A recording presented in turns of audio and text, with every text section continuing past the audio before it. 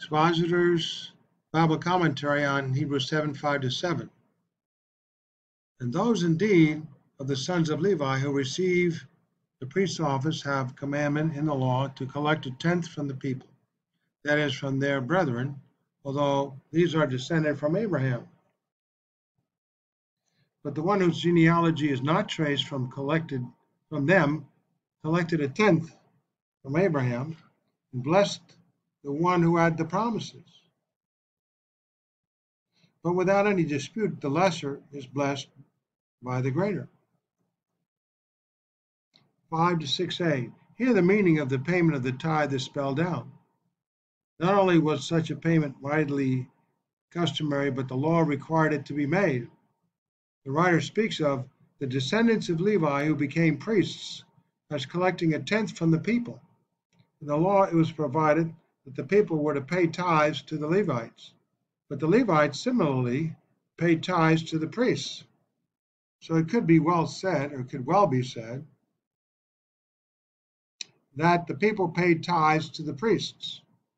In any case, there seems to be some evidence that in the first century, the priests carried out the whole tithing operation, and the writer may be glancing at a contemporary custom. This tithing was done by divine appointment. The writer is strongly interested in the law, which he mentions 14 times. The word can denote law in general or a principle according to which one acts, but it is especially used for the law of Moses here, which is the meaning here. The law required tithes to be taken to people of whom the priests were brothers. There is a sense in which the priests had no inherent superiority. They were kin to those who gave tithes to them. They owed their ability to collect tithes to the provision made in the law and not to any natural superiority.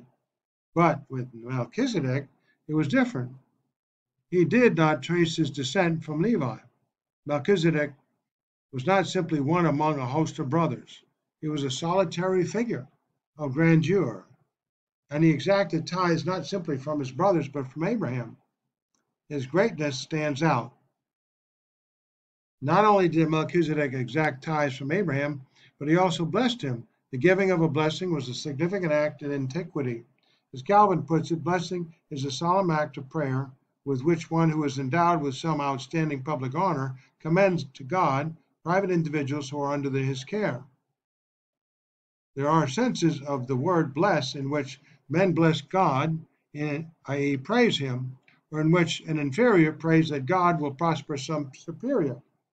But the word is not used in such a way here. It is rather the official pronouncement given by an authorized person when that happens, there is no denying that it proceeds from a superior. The lesser is blessed by the greater. In the Genesis account, Melchizedek makes no claims, nor does Abraham concede anything in words. But the patriarch gave up a tenth of the spoils, this implicitly acknowledging the superior place of Melchizedek. And Melchizedek proceeded to bless Abraham, accepting the implied superiority. The situation is clear to all parties. There is no need to spell it out, and the author is simply drawing attention to what the narrative clearly implies when he brings out the superior status of Melchizedek. Even when Abraham is seen as the one who had the promises, Melchizedek is superior. Now we have Hebrews 7:8. In this case, mortal men receive tithes, but in that case, one receives of them of whom it is witnessed that he lives on. Bible study manuals. Again, the point is made that mortal men receive tithes. Those mortal and sinful men of the Aaronic priesthood, the Levitical priesthood, receive tithes from their people Israel under their Mosaic law, and those men of the Levitical priesthood must make sacrifices for their own sin. But Hebrews 7:8 states that in that case, in the sense of the case of Melchizedek, the one meaning that Melchizedek, receives tithes of whom it is witnessed that he lives on. This is so because he, Melchizedek, who is Christ, equals Christ, lives on. In other words, he is eternal, and he is the only one who is eternal, without beginning of days or end of life. For he is the priest who is. Hebrews 7:3, without father or mother, without genealogy, without beginning of days or end of life, like the Son of God, who is God, not just like him as a typology, like some contend. He is the Son of God, Melchizedek, who is a pre-incarnate appearance of Jesus Christ, who is God. He remains a priest forever. Doesn't mean that the priesthood is forever. The one who is a priest of the priesthood of Melchizedek is a priest forever. And there's only one who's a priest forever. That's Christ. They are one and the same, the Son of God, Jesus Christ, being the pre-incarnate Son of God, appearing in a perfect humanity.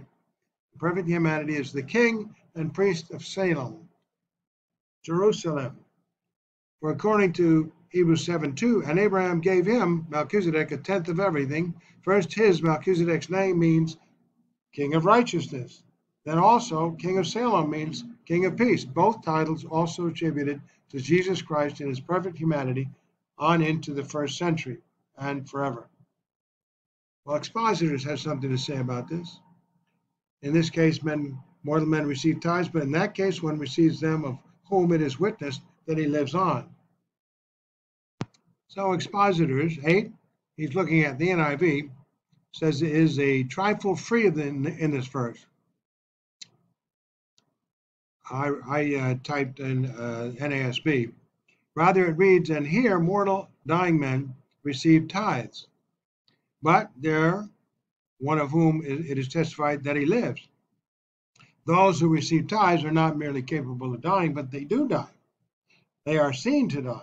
The present tense of both dying and receiving, coupled with the here at the beginning, may be held to indicate that the temple system was still in operation at the time the words were written. Thus, they support a date before AD 70 for the writing of the epistle.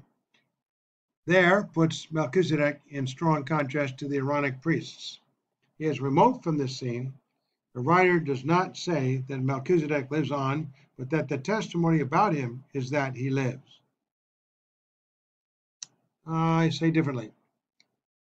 Once more, he is emphasizing the silences of Scripture to bring out his point. Scripture records nothing about the death of Melchizedek. This must be borne in mind when estimating the significance of the incident and the way the priest-king prefigures Christ. Not so. Correction, Melchizedek equals Christ, lives on, i.e., he is eternal.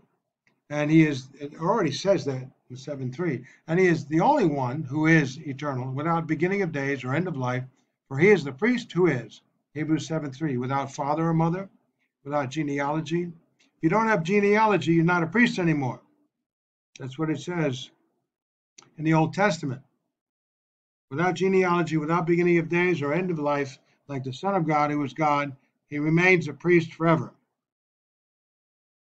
They are one and the same. The Son of God, Jesus Christ, being the pre-incarnate Son of God, appearing in perfect humanity, and the King and Priest of Salem. For according to Hebrews 7:2, and Abraham gave him, Melchizedek, a tenth of everything. First, his Melchizedek's name means King of Righteousness. Then also, King of Salem means King of Peace. Both titles also attributed to Jesus Christ in his perfect humanity.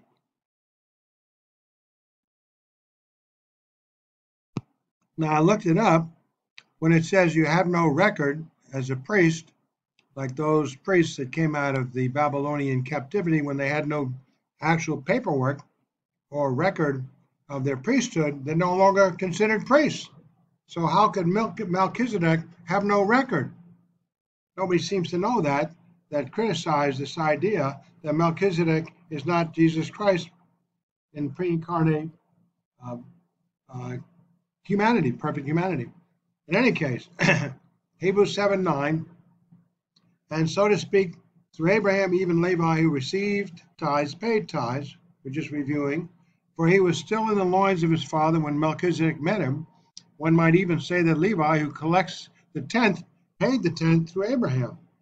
And because when Melchizedek met Abraham, Levi was still in the body of his ancestor. Now, Bible study manuals says, so in contrast to the Levitical priesthood who received tithes from the people of Israel, establishing their priesthood over the people of Israel, albeit each priest had to sacrifice for his own sins, and so in no way superior to the people of Israel, figuratively speaking, Levi, at the time of Abraham, being a then future descendant of Abraham, was still in a sense in the body, the genes of Abraham, who was a future descendant of Abraham's, and thus in that ancient moment when Abraham paid the tithes to Melchizedek, it included Abraham's descendants, who also are attributed to having paid those tithes to Melchizedek, establishing the absolute superiority of the priesthood of Melchizedek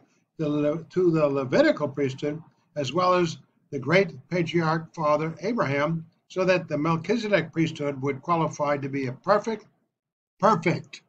forever priesthood for Jesus Christ to be a high priest of. Otherwise, he couldn't be a high priest of that. He was too superior, of which he, Jesus Christ, the Son of God, was the only one who could qualify.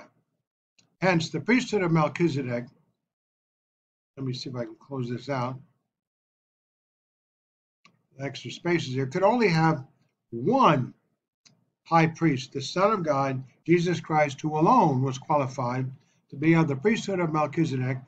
For Hebrews 7:3 says, Melchizedek is without father or mother, literally, without genealogy, literally, without beginning of days or end of life, like the Son of God, who is God.